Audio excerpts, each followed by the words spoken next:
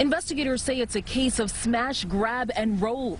Watch a surveillance video from inside of the Prime Hill Pharmacy on 164th Street in Fresh Meadows captures a silver Chrysler minivan ramming its way right through the front glass window.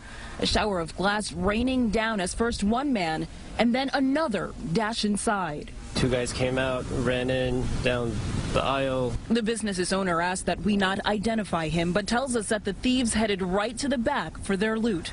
Grabbed the register, yanked it out, knocked off a bunch of stuff, grabbed a bunch of lottery tickets, got back into the minivan and sped off. Another camera shows the minivan barreling down the sidewalk at 164th and 69th Avenue. It happened around 6:30 this morning while the pharmacy was still closed and no one was inside. Officers and detectives collecting evidence, looking for any trace the accomplices may have left behind. The owner, forced to close for part of the morning, says last summer someone smashed the same window with a rock. That time nothing was stolen. This latest incident has left him rattled with the two suspects on the run. Horrible, just horrible. I can't believe something could happen in a safe neighborhood like Fresh Meadows.